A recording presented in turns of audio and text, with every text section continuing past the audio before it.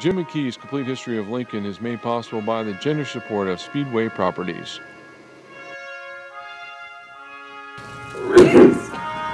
Good afternoon and welcome to the Preservation Association of Lincoln Brown Bag Lecture Series. My name is Eileen Burke and I'm the coordinator of these brown bags.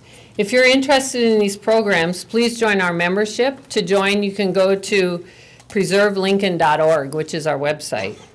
We are beginning a series of lectures today with Jim McKee. Support for this series is provided by Speedway Properties. Please join me in welcoming Clay Smith and Ken Fudron from Speedway Properties for their generous support of the videotaping and other expenses associated with this series.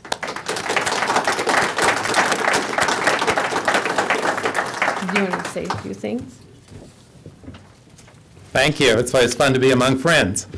On behalf of my parents, Bill and Joyce Smith, and the entire Smith family, and all of our 325 associates at Speedway Motors and Speedway Properties, we are honored to underwrite this filming of Jim McKee's History of Lincoln series. We are excited about this series. Jim is an old friend of ours, and we think he's a local treasure. We believe his knowledge needs to be preserved and shared with future generations. Our family has saved many older buildings throughout downtown Lincoln, and we believe PAL's goal to support and protect historic properties and advance historic preservation education is really vital to our community. We have designed our underwriting support as a challenge grant, so this will allow everyone to step forward and join us in supporting PAL to ensure their good work continues going forward in the future. Thank you. Thanks.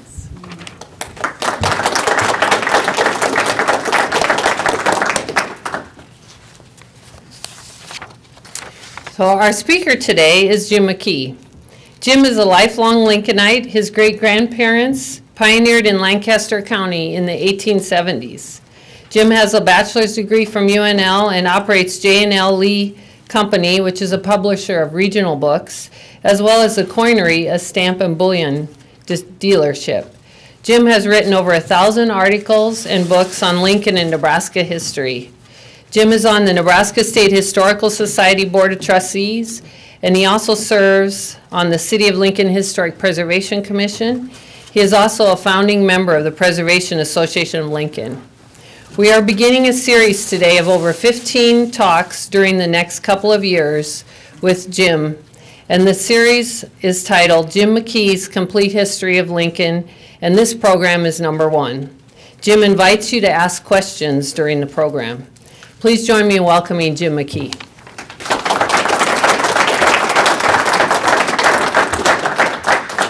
As somebody pointed out, it is a historic day because this is the first time I've ever had anything to do with anything digital. We may not get to the digital part of it today. We'll see how time progresses because I always start any series of lectures with the same lecture, and that is, why is Lincoln the capital of Nebraska? And why is it named Lincoln instead of something else? So the slide that the audience is looking at here has nothing whatever to do with that. You will be seeing through the course of the lectures, you will be seeing the slides that are seen on the DVD, but you will be seeing them with not cropped, so they have things around them as well.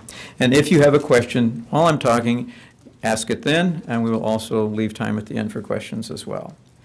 For this part, we will go back to early Nebraska at the point in time where it becomes a territory. 1854, the Nebraska Territory is formed along with the Kansas Territory, and at that point, for the first time, it becomes legal for people to permanently settle in the territory. People had been waiting across the river pretty much in Iowa, waiting for that time, and in fact, many of them had been coming across the river like on a Sunday afternoon over to the area where Omaha City will be formed and saying, this is where I want property ultimately. So they were coming over, maybe having a picnic and staking out in their own mind where they wanted their property to be. But of course, they couldn't settle technically here permanently. The only people who were settled here at all were a few missionaries, a few fur traders, and of course the Mormons had permission from the federal government and the indigenous American Indians to settle at Florence. But those were special exceptions. So with the establishment of the territory in 1854, we have a huge area of land which is called Nebraska originally. It encompasses all of the Nebraska and Kansas states as we know them today. It includes great portions of Colorado, Wyoming, Montana, bits of Utah, the western half, roughly, of North and South Dakota. So a vast territory, even bigger than Texas. Or Alaska. And the Louisiana Purchase, you'll remember, literally doubled the size of the United States at that point in time. And in 1803, this is one of the reasons that the president sent Lewis and Clark at their Corps of Discovery to the west. They were charged with making an association contact with the American Indians who were here, looking at the flora and fauna and recognizing it, labeling it in some cases. One of the things they were charged with doing, one of the very important things, was planting the American flag. This is one of the ways of saying this is our territory. But maybe one of the overriding reasons that we kind of forget today is they were looking for the Northwest Passage. They wanted a way of connecting the eastern United States, the area to the east of the Mississippi and Missouri rivers, with the Western Sea or the Pacific Ocean. At that point in history, the fastest people could travel was basically by water. You could travel faster for brief periods of time on horseback. The Pony Express is a good example of that. But basically, people were traveling at this point at 3.5 miles an hour. That's how fast you walk. And in fact, if you reckon back to the days of the covered wagon and the movies, the westerns, where you see the wagon train moving and dad's riding along on his horseback, and mom and the kids and grandma are sitting in the wagon riding along, this is not how it happened at all. Basically, everybody walked, and they walked at 3.5 miles an hour. And the reason for this was they needed to save the oxen. Everything was based on the oxen. They didn't start west on their journey in the spring until the grass was high enough for the oxen to eat. So they will bunch up at like Nebraska City or Old Wyoming and wait for the grass to get green. They're waiting for the snows to melt as well, but basically they want enough grass for the oxen to eat, and this is why they stop for over an hour at noon and have a long break over the night too. The oxen can rest. So if you think of that, 3.5 miles an hour, it also will factor into the equation of why Lincoln is the capital a little bit later on. And as I said, there were no railroad trains, nothing else, so people were traveling basically at 3.5 miles an hour. So the vast area that we see Nebraska at that point in time as a territory is going to begin shrinking almost at once. And it begins shrinking with the establishment of other territories, like the Colorado Territory, the Dakota Territory, which was one territory, and so forth, until we come up to 1867. And in 1867, Nebraska will become the 37th state in the Union. And as it assumes that point in time, we also find that the state of Nebraska's shape will almost be the same as it is today. We will inherit or assume a fairly good tract of land from South Dakota up around Kiapaha County, for example. We'll also gain and lose land as the Missouri River moves to the east and the west, and the boundaries of Nebraska change, to the point at one point in history we actually had a school district of Nebraska that was on the other side of the river, which was a little bit confusing. But nonetheless, by 1867, with statehood, we find that Nebraska is, if you think of the state of Nebraska today, you will really have a picture of it at that point in time. Now, at that point in time, we find that we are confronted with the fact that in 1854, when Governor Burt became the first territorial governor, he was appointed by the president, by the way. He was not elected by the people. In fact, Governor Burt was the first choice to become the territorial Nebraska governor. And when the president approached him, he immediately said no. His wife didn't want to settle out here. So the president went on to his second choice and third choice, and finally it was very obvious that he was having a tough time. And he went back to Francis Burt from the Carolinas and asked him again, and this time he acquiesced and said he would become the first territorial governor. It took him weeks to travel from his home in the Carolinas to Nebraska, and he used virtually every known means of travel at that point in time. He walked, he rode by wagon, he rode on horseback, he was on water. Everything was encompassed. He arrived at St. Louis completely exhausted and really rather ill, enough that he waited there a number of days, maybe as much as a week, just to recover and recuperate, and head on up the river, Missouri River, to about the only place on the territory which really had enough population to even be considered a city, and that was Bellevue. And at Bellevue, he intended to establish the capital city, and it was up to him to appoint this point. He could just choose it. He stopped there at the Presbyterian Mission and was greeted by Father Hamilton. Then he's about to become the territorial governor. He takes the oath of office. He's still exhausted. He goes to bed to rest a little bit more, and he becomes Nebraska's favorite governor of all times. Because he goes to bed, 2 days later, he dies. So he made no bad laws, he made no bad appointments, very popular guy. And he also never put in writing the fact that he intended Bellevue to be the capital. At that point in time, it's going to fall to a man by the name of Thomas Cumming, who is not the assistant to the governor, but rather he will assume the title of governor or acting governor of the Nebraska Territory, and he will decide to put the territorial capital in Omaha City.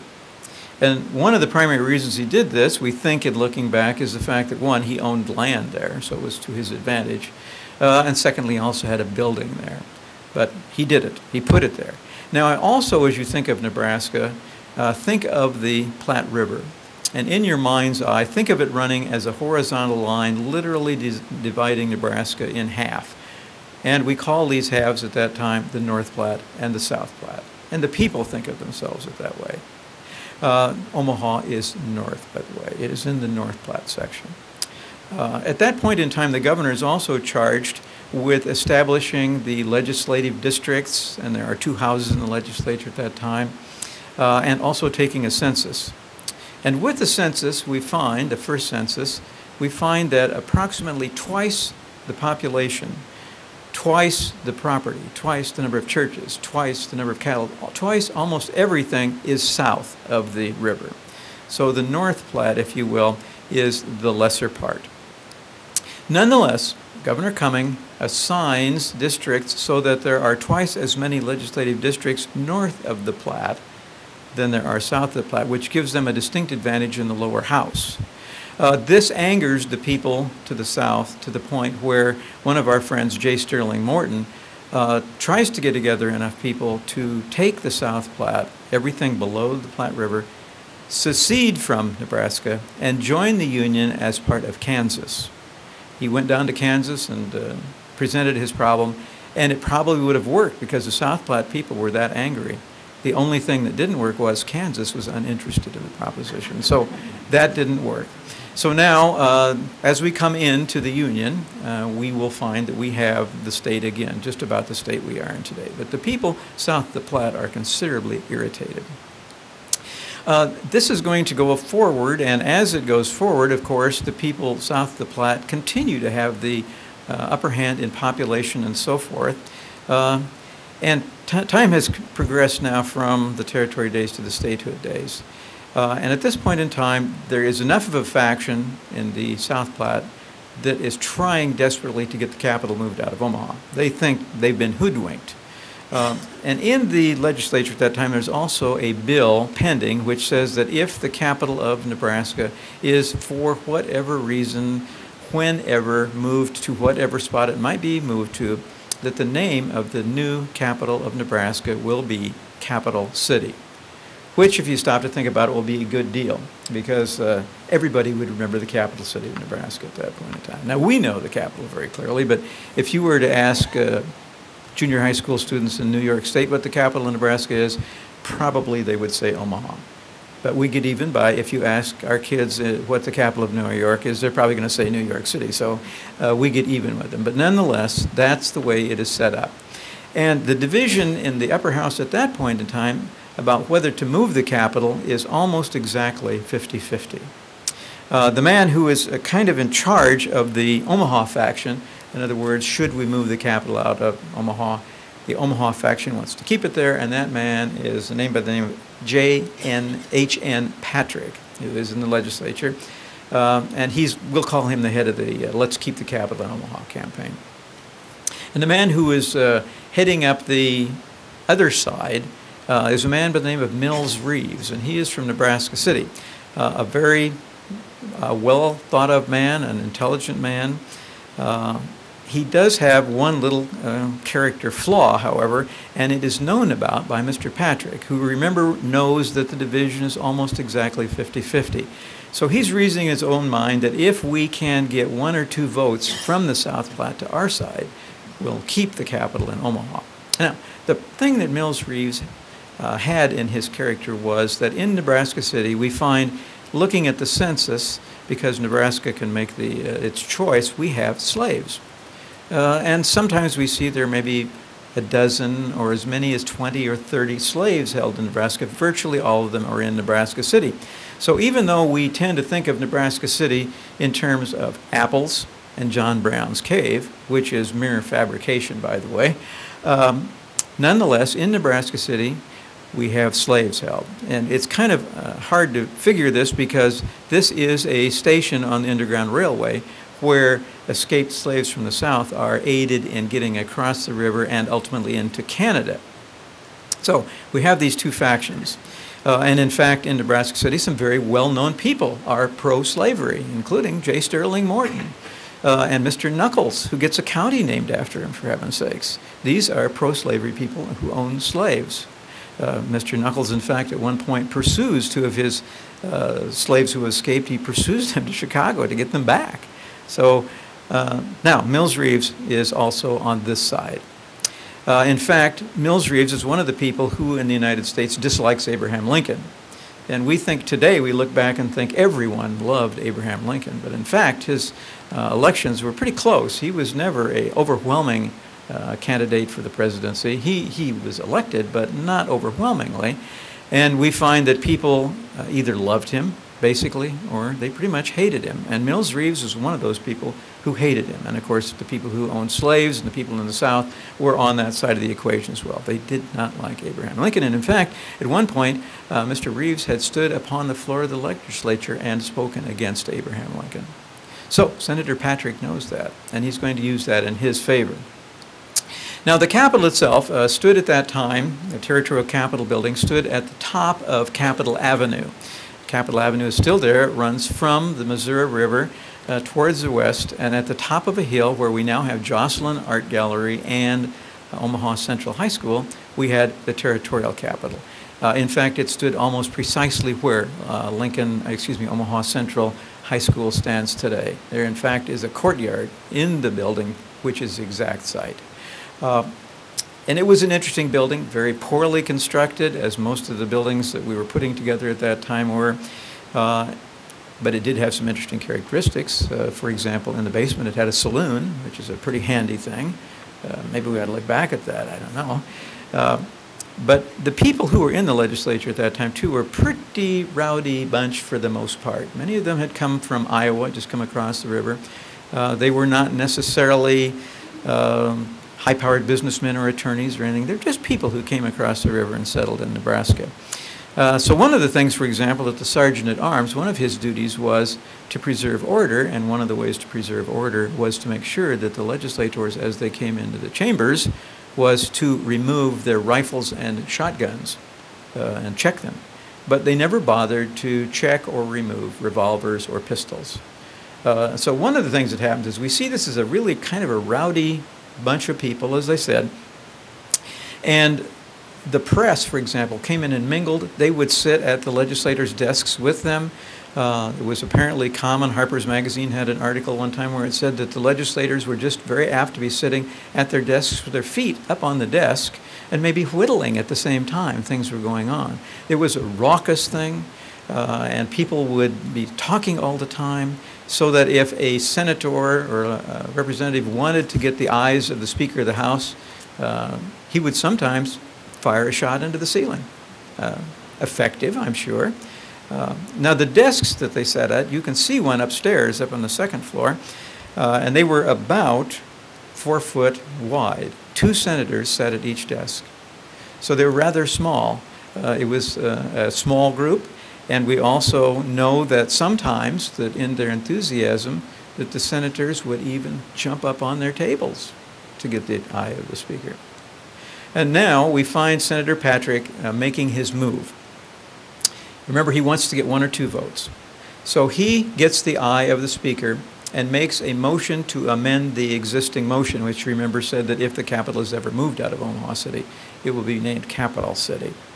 So he gets the eye of the Speaker, and he makes a motion to amend the existing motion, and replacing the word capital with the word Lincoln, because he knows that Mills Reeves and the faction from Nebraska City will now vote against it because they won't want Abraham Lincoln's name in association with the state of Nebraska.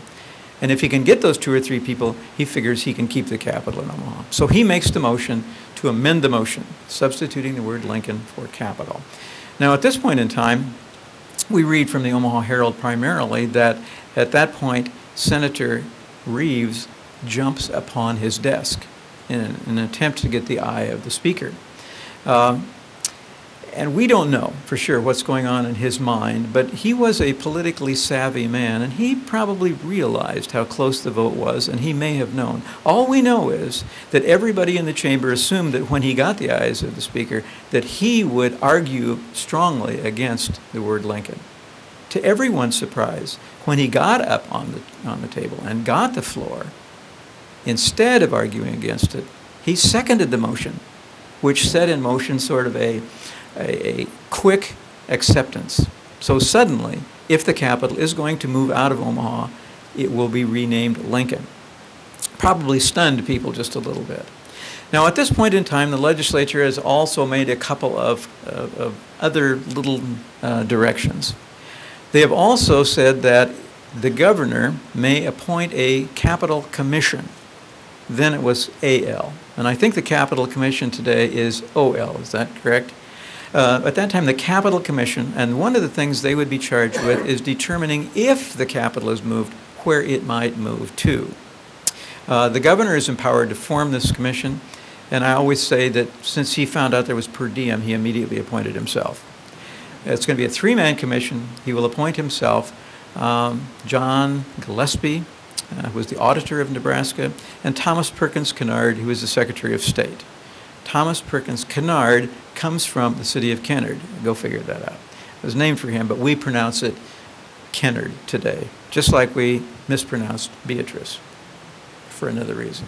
And just in the last year or so, I've discovered that Beatrice Fitch Kinney, for whom the town was named, pronounced her own name Beatrice.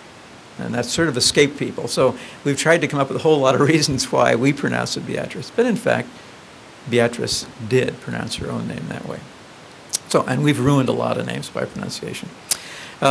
So we've got the governor having appointed this 3-man commission, and they are charged very specifically with looking at land in a very specific area.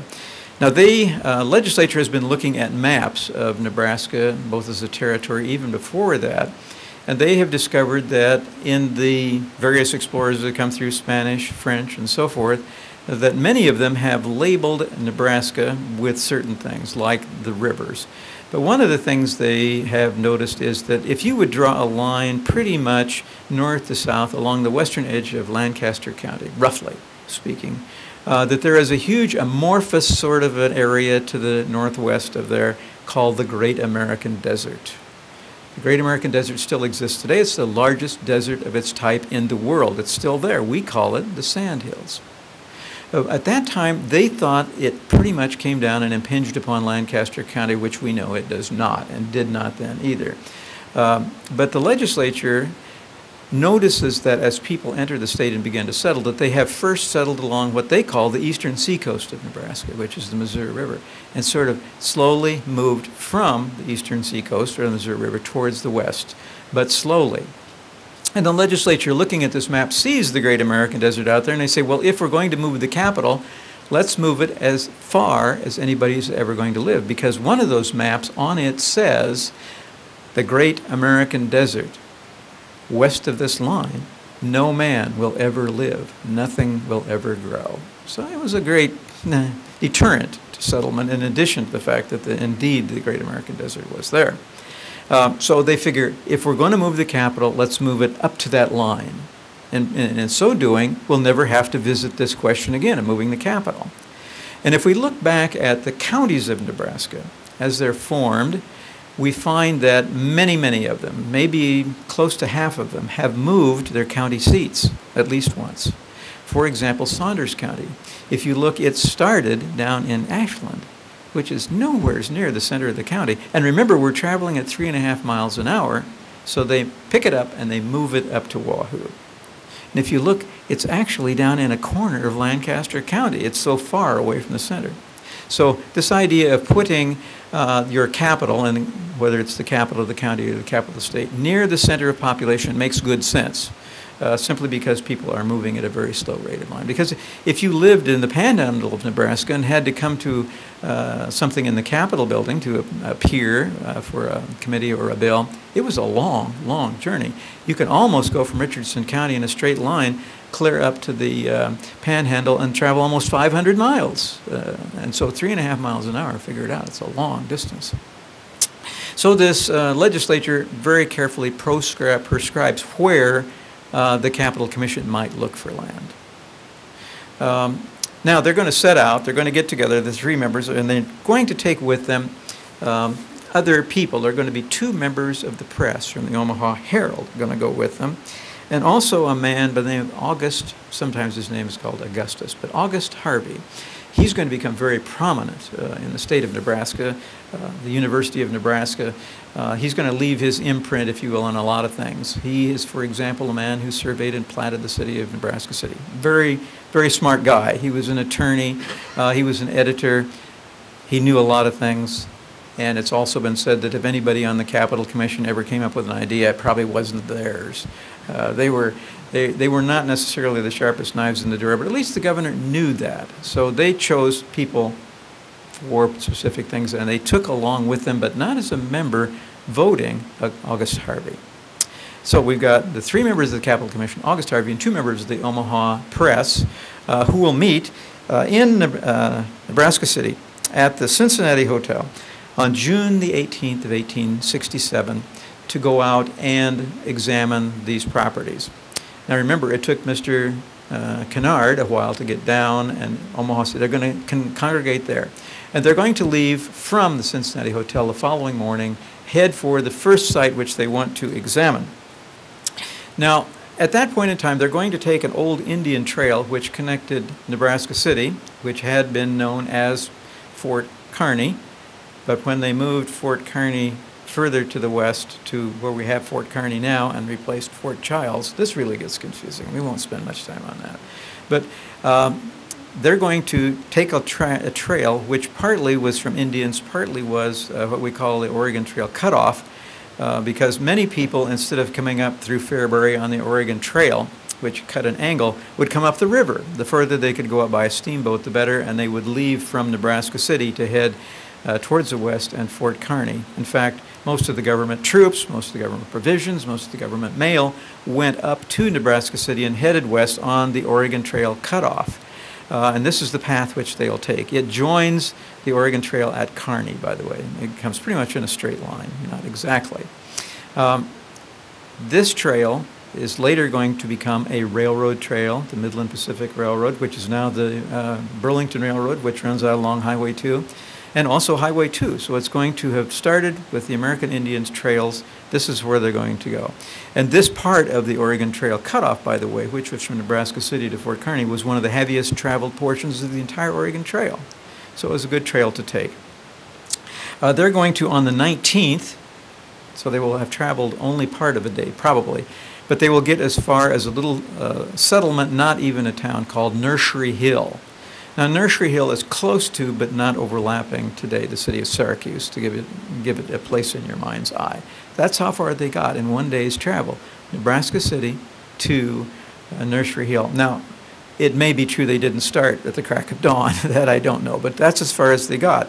And one of the reasons they stopped at Nursery Hill was because at Nursery Hill there was a spot in the road where there was a cabin or a settler on each side of the trail. And they knew that there was no hotel, no Holiday Inn. There was nothing, no place they could stop. They stopped there. And they divided their party in half. Half went on one side, half went on the other. So 3 men went and knocked on the door of the cabin on one side of the trail and said, "Hi, we're the Capital Commission. Can we spend the night, more or less?" and the other half went to the other side. And both were accepted. And the party then, each side had a chronicler. And the governor was one of them, and Thomas Perkins Kennard's was one of them. They kept diaries. Unfortunately, in the case of Mr. Kennard's diary, for example, and for the governor's in some extent, they weren't written for almost a decade later. So they don't necessarily agree specifically. And we're going to look primarily at the governor's diary, because it was written a little before, we think, Kennard's. But nonetheless, they were written in some cases after the fact. We have very, very little written evidence of what happened. But at this point in history, most of what I tell you now will be true for the rest of today, because I'm going to have these two points. Up until now, I've been making this up pretty much out of whole cloth, and a pretty good story it is. But at any rate, the governor notes in his diary that that night, when they split apart, his party went to one side of the trail, and I don't know what the name of the people he stayed with, I don't know that, but he said each one of them was given supper, and for dinner they had fatback, which is, you can probably best equate it to a cheap cut of bacon. Fatback, beans, and coffee. They were then each given a plank and a blanket. Now the plank was to lay across the rafters. The blanket wasn't to cover up, because we're in late June in Nebraska. It's not going to be cold. That's their mattress. So they'll sleep there. The next day in the morning, they will come down and be given breakfast. And for breakfast, they will have coffee, beans, and fatback. And when they join the party from the other side, we find the same diet. This is what they had, so that's what they ate, along with all of the people that they were staying with. The next day, then, they will finally make it on the 20th to what we call today Yankee Hill. And I presume you know where Yankee Hill is. It's a community. It's no longer, or still, I should say, still not part of Lincoln. It's outside the city, and it's out near Pioneer Park. And if you can think of that big water tower that still stands out there, that's where Yankee Hill was and is. It will be the first city, if you will, that the Capital Commission will investigate. They will stay with a man by the name of John Cadman. John Cadman had come to Lancaster County in that area in 1864 with the first thought of becoming a farmer. But he almost immediately realized that farming was going to be a tough road to hoe, literally and figuratively. The land wasn't that great right there. And so what he did was he established on the Oregon Trail cutoff, that same path that the Capital Commission took, he established a road ranch, R-A-N-C-H-E, or a stage station. And also at this point where it crossed Salt Creek is where the north-south Lushbaugh stage lines cross. So it was a very important trade intersection, if you will. And his stage station or ranch, like the others, which went along the Oregon Trail and other trails as well, they occurred about every 5 to 7 to 10 miles, something like that. And these became what I like to compare to an intersection on the interstate, because there you can stop, you can spend the night, you can probably buy some food, your oxen can graze. If you have a lame oxen, they probably have a used ox lot, and you can trade your oxen in on a new one. There's almost always a freshwater well so that you can get water. Everything you would need is at that point, and John Cadman does very well there. His stage station is approximately, and we can find it, but it's not quite a half a mile south of Saltillo Road, if you remember where the acreage was, that sort of antique shop out there, on Salt Creek, and it was off towards the city of Roca. They became pretty well-to-do.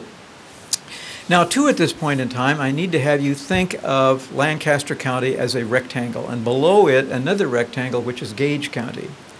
But in the territory of Nebraska, they didn't exist that way. There were, instead of 2 rectangles, one on top of the other, there were 3 squares. Lancaster County was a square. Then there was another square called Clay County, and below that another square called Gage County. John Cadman lived in the edge of Clay County. And there was very little population there. There was really very little population in Lancaster or Clay County. But John Cadman is going to become well known in the area as a practical joker and a political jokester, if you will. And one of the things he wants to do is he wants to represent in the territorial legislature and state legislature an area larger than Lancaster County with more population. And one of the things he reasons he can do is he can take Clay County, cut it in half, give the top half to Lancaster County and the bottom half to Gage County, making the two rectangles we have today. So 1864, he's going to get this done. And one of the ways he gets this done is by going to everybody in the upper half of Clay County and saying to them, like the city of Olathe, which is a pretty good-sized city. It was almost directly west of Roca, which now it's just absolutely plowed ground. But he went there and he told the people in Olathe, if you will vote to dissolve Clay County, I will put the county seat of the newly formed Lancaster County in Olathe. Then he went to every other community in the county and told them the same thing. So he made the promise multiply. At any rate, citizens of Clay County did vote to be dissolved in 1864. County was dissolved. The records were to be sent to Gage County, were lost. Their wagon capsized in Salt Creek, and we lost it. So we have almost no record of what really went on. They lost all the records. Now, John Cadman is not very popular at that point in time. In some ways, he's still thought of in rather a negative way because he's promised this all over. And one of the things that happens is the people in Lancaster County say, well, he's pulled the wool over our eyes once, not going to happen again. So when they voted, instead of putting the county seat in Yankee Hill where he really, really, really wanted it, they put it in the city of Lancaster to show him he can't get away with that sort of thing. Okay, so it's at John Cadman's house that they're going to stop. And in our next session, we will see a picture of the house, which still pretty much still stands. His house is on today what we would call West Calvert Street. It's also been known as Ponca Street and Old Cinder Road. But it is the only house on the south side of Calvert Street, between First Street and the road, that cutoff road that goes to Nebraska City, which is called Salt Valley View or something like that road. I'm not sure. To find it, I'll give you a little bit of an advertisement. If you go out Van Dorn to where Speedway Motors used to be and turn left, that's First Street. And if you go down First Street to the south, it dead ends at West Calvert and it curves around and heads west. The only house that's on the south side is John Cadman's house. And you can still find it. And when we come back next month, same time, same station, we'll have a picture of it as well. But remember, turn left at the old Speedway, right? Okay, Clay? Right, okay. So this is the house. It's also an interesting house in that it starts life as a dugout, pretty much. Many of the houses did. Even those in the city of Lancaster started pretty much as dugouts. Easy, you dig into the side of a hill. But what they did was they dug into the side of the hill and then they went over to Roca and quarried stone so that they had sort of made think of a stone basement. You remember basement houses up in World War II even? There were still quite a few basement houses around. University Place had a basement church. So at that point in time, he had dug the stone in, made this, and then just put boughs of probably sod, more or less, over the top of it. And this is the house that the Capital Commission is going to stay in, at least part of them. Some of them will stay at other homes in Yankee Hill. That house is important because that's where the Capital Commission stayed, but it's also important because we think probably, and we can't nail this down, probably the first school to be taught in Lancaster County was in that same dugout cabin. So that's where they're going to go. They're going to stay with John Cadman. Now, John Cadman knew himself that Yankee Hill was probably odds on, I'll say it again, the choice for the capital city for Nebraska. One, it was probably the largest community. Not quite 100 people lived there. So it was the largest community that the Capital Commission will look at. It is on that Oregon Trail cutoff. I think importantly, it is also above the floodplain of Salt Creek. And they felt that probably everything they needed to start the capital would be there. Wherever they went, if they moved it out of Omaha City, it would have to be designed by fiat. There wasn't going to be much there. But probably Yankee Hill is going to be odds-on the favorite, certainly going into the discussion. And John Cadman is going to do everything in his power to make sure that he wins this prize. He's lost the county seat prize, but he's going to keep that prize at all costs. That evening, the Capital Commission is entertained by 3 young ladies from the area, which is noted by the press. Maybe they thought it was unfair, but nonetheless, they noted it in their minds. They will spend the night there, and they are favorably impressed with Yankee Hill, but they've looked at no place else. So the next day, they're going to head for their next stop. They're going to go to Lancaster. Now, Lancaster is easily available in one day. They're going to be there the 22nd and the 23rd. Lancaster has some great advantages. Now, one of the things that the legislature has stipulated was that if they move the capital out of Omaha City, that wherever they move it to, the state must own or control approximately 550 acres of land. Now, the reason for that was the state treasury, think of it as starting with $0. As a territory, most of the expenses of the territory are covered from Washington. But when you become a state, they become the responsibility of the populace of the state. And in fact, this is the reason that J. Sterling Morton, who was running against Mr. Butler, the first governor of the state of Nebraska, this was Morton's contention: we can't afford to become a state. The Democrats said we should stay a territory. The Republicans, Mr. Butler, won by 100 votes, and we became a state. Otherwise, we might still be a territory. Who knows? Those 100 votes were in contention almost from the beginning, because the election officials allowed the federal troops, soldiers, if you will, who were going through Nebraska or stationed in Nebraska at that time to vote. And then, as now, the military was primarily Republican. So they think that the 100 votes that were from the winning side, a great many of them came from the soldiers and the people connected to the federal government. In fact, the election was challenged on that basis. And the challenge still open, I guess. I don't know. It's never really decided.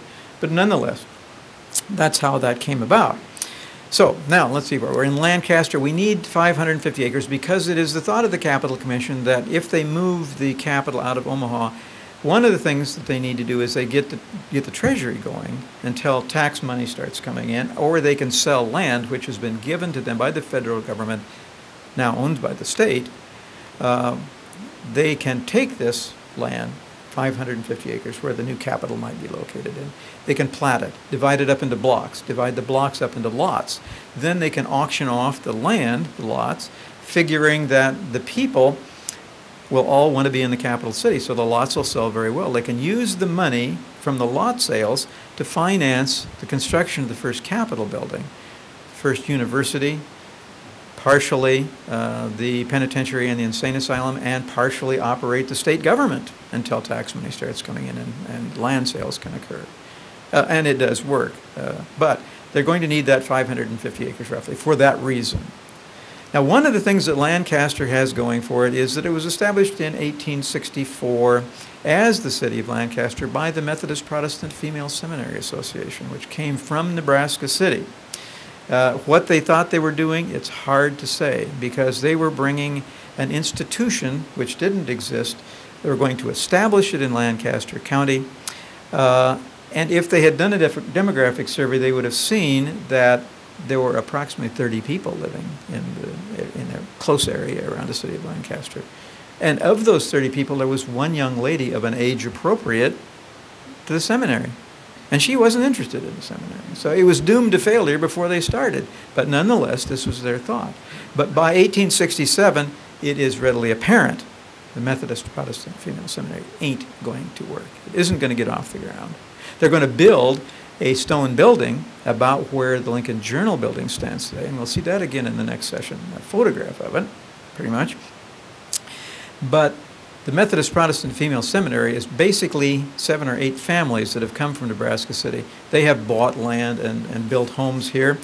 But the association agrees to give the city to the state of Nebraska if they will bring the capital here. So this is an important inducement as far as the Capital Commission is concerned.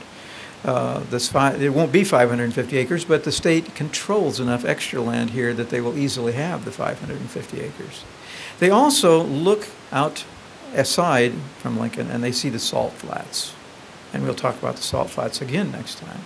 The salt flats, the Capital Commission reasons, will be an economic industry which will support the capital. An industry will grow up from it. Because salt at that time is a very scarce commodity. salt and flour trade at the same rate per pound. So they reason that this salt, and we will talk more about the salt next time too, but they reason the salt will form this industry. That doesn't work. Nonetheless, they're that impressed with the city of Lancaster. They've got the two things that they really think they might need. And Captain Donovan, his cabin was best described as being in the middle of the block, where today we have the mill, coffee shop, and there's a tavern on the other end of it, on the northeast corner. Okay? So it's roughly in that block, just kind of in the alley behind the mill, if you think of it that way, really. Okay, you got it. That's where his cabin is. Now, the next day, they're going to head for Ashland. It's going to take them more than a day to get to Ashland. In fact, they're going to stop on the way with a man by the name of Mr. Shirley, who lives roughly on Stevens Creek, before they get to Ashland. Ashland on the 24th. And at Ashland, they find what Mr. Harvey says will make an acceptable physical capital site. In other words, the real estate. That later becomes the site of the Saunders County Courthouse, and it will be there until it is snatched away by the city of Wahoo. So it does happen. That night, they divide the party again. They're unable to find a place to stay easily, but there is an uncompleted, almost completed, two-story brick building in what will become the downtown area of Ashland, and the owner says, "You're welcome to spend the night here." So the governor says, "Okay, I'm the senior member. I get to choose where I'm staying, and I'm going to stay on the ground floor, and the rest of you can stay upstairs," which proved to be a good decision. So he goes to bed that night downstairs, and the rest of the commission and the members of the press, and apparently Mr. Harvey, spend the night on the second floor. Now, when the sun went down there in the valley around Salt Creek and the Platte River, when the sun goes down, something else happens then and now in the summertime. That is, the mosquitoes come out. Governor Butler had chosen well because the ground floor has screens on the windows. Now, the Omaha Herald newspaper reporters make mention of this and say, last night, while the governor slept peacefully away downstairs, the party on the second floor spent a night of vigorous physical activity. They didn't sleep so well. And a little bit later on, we'll discover on their first ballot, there will be 1 vote for Ashland and 2 opposed. Nonetheless, they leave Ashland, and then they head for the next spot they're going to examine. It's on the Old California Trail. It's in Butler County. It's the home of a man by the name of J.D. Brown, and we know nothing about them. They're just spending the night there. They stop there, and they're heading next for the 26th to an area near Camden, which is near Milford. And this is the spot where Oak Creek and Seward Creek come together. This is the third spot which the legislature has specified that they might look at as acceptable sites. Apparently, there was nothing to be said for the site, because we find really nothing mentioned in any of their diaries about it. We don't see them explaining why they didn't choose it or whether there was anything good there or not. They apparently pitched their tents, stayed, and came back. Because on the 27th, they're going to head back. The governor's diary says they go back to Saline City. Now, technically, Saline City is not Yankee Hill. Saline City is the area to the north of Yankee Hill, where today we have the regional center. They were 2 separate cities. Kind of blurry out there. There were a lot of little communities at one time. But his diary says they went back to Saline City. But actually, they went back to John Cadman's house again, and the Yankee Hill area. Now, they're only separated, those 2 villages, if you will, are only separated by Calvert Street. So it's kind of a contiguous area, and we'll forgive the governor for confusing them a little bit, perhaps. And we don't know why they chose specifically, but they may have gone back to John Cadman's house to see the 3 young ladies again. That's what I can think. But at any rate, John Cadman then talks to the press, and he learns that probably Yankee Hill still has the upper hand. It's still probably their favorite, but, you know, as I said, the city of Lancaster does have some things in its behalf. But nonetheless, John Cadman is about to make his second big political error. The first one is in the division, perhaps, of the county, but the second one is he asks his wife's sister, and several young ladies from the area to prepare supper for the Capital Commission that night. And they're going to have a feast, literally, and they're going to eat outdoors, according to the diary. And for dinner that night, they're going to have fried chicken, ice cream, and all the trimmings, it said. They split up their party and spend the night there. The next day, which I'm thinking may have been a Sunday, I'm not sure, I haven't gone back to check, but the 29th they're going to not make their deliberations in Yankee Hill. Instead, they're going to come back to the village of Lancaster. It's not totally clear in my mind why they make that decision, but they're going to come back to the village of Lancaster and Captain Donovan's cabin. And they will go into the upstairs attic of his house. Now, coming back from Yankee Hill, the people in Yankee Hill are going to sort of make a parade. They will bring the Capital Commission back, and they will go upstairs, which is the attic, more or less, of this cabin. And Barry's Bar, as I said, is right on one corner of it, and the mill is on the other corner of it. They'll go into the attic sometime before lunch, 11-ish, I guess. And there they'll begin deliberations. And as they talk and deliberate, the first ballot they make is for 1 vote for Ashland and 2 opposed. There are only 3 of them. They want a unanimous decision. Now they're going to start talking a little bit more. And one of the things they talk about at this point in time is John Cadman. Then, shortly after lunch, we're told, they come down from the attic, and they're going to go out from the attic out onto the street in front to announce to the teeming throng who is waiting to hear their decision. And when they get down there, there's literally no one there. The people from Yankee Hill, they're sure they've got the Capitol sewed up. They've gone back home. There's a small group of boys, one of them a young man by the name of McKee's, whose grandfather was one of the Methodist Protestant Female Seminary Association 8 members, and he was the first physician in the city of Lincoln. He's not only the first physician, but he was also a doctor of divinity, Dr. McKee's was, which was a good deal because, like I point out often, if he couldn't save you by medicine, he could fall back on his other doctorate, you know, and pray you to health. And if that didn't work, in the best tradition of Methodism, he could take up a collection, you know.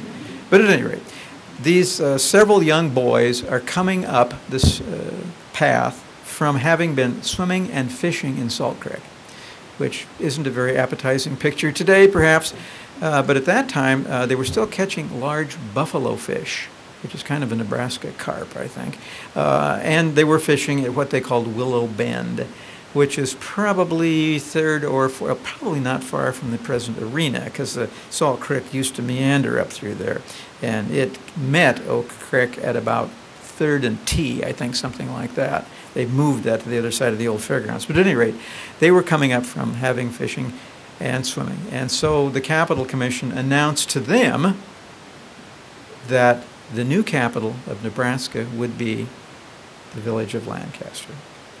And in August, its name would change from Lancaster to Lincoln. And now it becomes curious as to why they chose Lancaster. But now let's go back upstairs into the attic with them and listen to the discussion. Because the second part, after the first ballot, they're going to start talking more seriously about John Cadman and how he is best known as a practical joker and a political joker, if you will. And one of the things they're going to center on is the fact that dinner. What did they have for dinner? Fried chicken, ice cream, and all the trimmings. As they talk, one of the things they begin to talk about is the ice cream. Now, this is the first recorded instance we have of ice cream existing in or being served in the territory or state of Nebraska. Could have existed. This is the first recorded instance. We know that to make ice cream, you need certain things. You need salt. We got that. We need milk or cream. We got that. Eggs. We got all that stuff. Sugar might have been expensive, but we probably got some of that. Probably the most difficult part of making ice cream late in the summer on the edge of the Great American Desert is ice. Now, the Capital Commission reasoned that it took all the ice in Lancaster County to make that ice cream. That ice would have had to have been sawn off of creeks or ponds the previous winter And they figure it took most all of, if not all of the ice, just to make that ice cream. So in their further deliberations, they agreed unanimously. The ice cream constituted bribery. And for that reason, they voted against Yankee Hill. Now you know, 55 minutes later, that Lincoln, the city, is not named in honor of Abraham Lincoln, as everybody assumes. It is a political slur against him, which backfires. And Lincoln, Nebraska, is the capital of Nebraska because primarily of ice cream and mosquitoes. Okay. Now, the other thing we look at this point in time is, at that point, we said we wanted to move the capital as far west as the population would ever grow. So the center of population would be up against that line. Now, if we take a census every 10 years, which we just did, the last census which I know that took and drew an actual line, where was that line, north and south, where 50% of the population lived to the east and 50% lived to the west? And the answer is 7 miles east of the city of Lincoln. So, from 1867 to 2010, that line hasn't moved. The great bulk of the population still lives where the Capital Commission originally thought it might. Now, at this point, we are right at 55 minutes, which is what we wanted to kind of shoot for, and we will ask if there are any questions, comments. I don't think we have time for corrections. Yeah. Plenty of time for any questions or comments, though. Anybody? Yeah.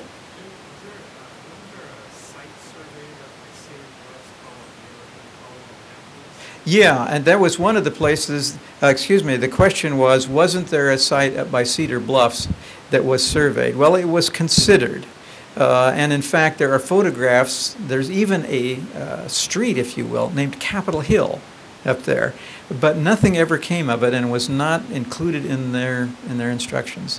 And this really came up again more permanently later on, because we're going to have later discussions of should the capital not be in Grand Island? In fact, shouldn't the capital of the United States not be in the center of Nebraska, which was the center geographically of the United States?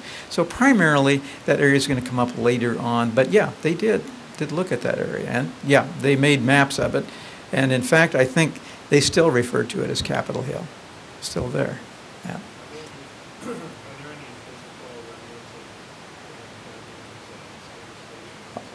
Yeah, are there any physical remnants of John Cadman's stage station on Salt Creek? Yeah, and the way we find those physical remnants are the problem that the Oregon Trail Cutoff had, and it has many names, that Oregon Trail Cutoff, the California Road, Oregon Road, lots of roads. In fact, there's a boulder out there off of Saltillo Road and 14th Street, a great big one which has a plaque on it which lists all those roads. One of the problems they had was crossing Salt Creek, which was not nearly, or Salt Creek if you're not from Nebraska. Salt Creek was not nearly as deep as it is today, where you'd have to get a wagon across, you'd have to go down through a deep swale. So also that trail was probably 5 or 6 trails wide. So we see crossings mapped by the federal government partly from Saltillo Road to Roca, at least a half a dozen. Now, we have to make some assumption which one of those was John Cadman's, but we have a fairly good idea. And Sam Van Pelt has done a great deal of mapping and research in this and maybe can pinpoint it even better than I. But as this trail was formed, one of the things that the people on the trail were instructed to do was, as they left Nebraska City, to throw on board a rock. And when you get to Salt Creek, throw the rock out. And of course, some of them would bring 2 rocks, which is 100% better. But there were so many hundreds and thousands of wagons making this trail that they literally made a stone crossing there. In fact, as many as half a dozen stone crossings. Now, we can find those stone crossings today.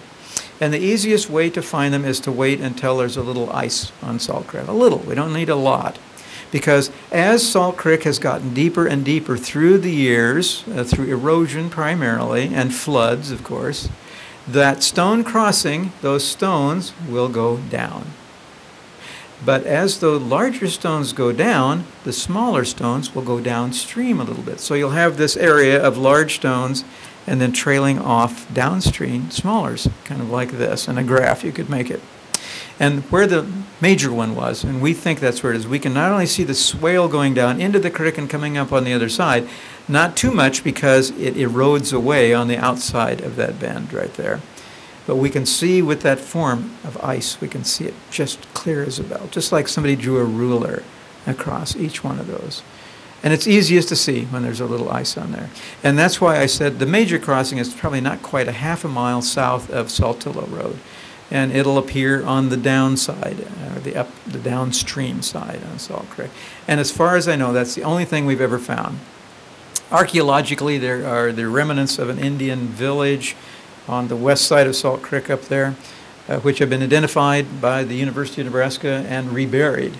The site is recorded. But nothing really was ever found archaeologically, and I'm looking at Peter Bleed to see if he knows of anything, at the site of the stage station.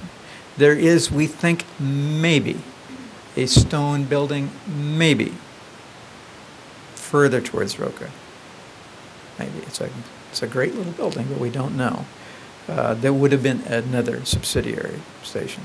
Okay, more answer than you probably wanted. Another question? Over here, yes. Okay, the next talk, and starting with the next one, we will deviate from what we did today, where this was almost all lecture. Starting with the next one, it will be almost all slides, photographs, and comments on each one of them. We will start with John Cadman's house, the formation of the city of Lincoln around the core of what was Lancaster. We will get into building the first Capitol building, and probably we'll maybe get to part of the penitentiary, part of the insane asylum, and through time, the next thing will come up will be the university. So we'll work in that direction. We'll start with the building of Lincoln. But next time, we will talk about John Cadman's house specifically and see it and the original village. That's March the 12th, is that correct? March the 12th. And you forgot to hold up the sign. The question was, what happens in the next session? So that's it. Okay. Sorry. See, if I don't get the visual cue, I don't do anything. Time for another question if you got? If not, I think that takes care of our first session. And we have no idea, by the way, how many sessions there are going to be. Eileen said 15. It could be 15. It could be 20. It depends a little bit on how many questions you have. It depends a little bit on how much I make up as I go along. And a little bit to how much I just stray from what I'm supposed to be talking about. So come back again. Leave your passports back there if you want, and we'll stamp it again next time. And I think with that, do you have anything else? If not, we are adjourned. Thank you. And I might add that that's my entire notes for today. Okay. And you see, this is just for the first couple of lectures, so I got to start talking faster.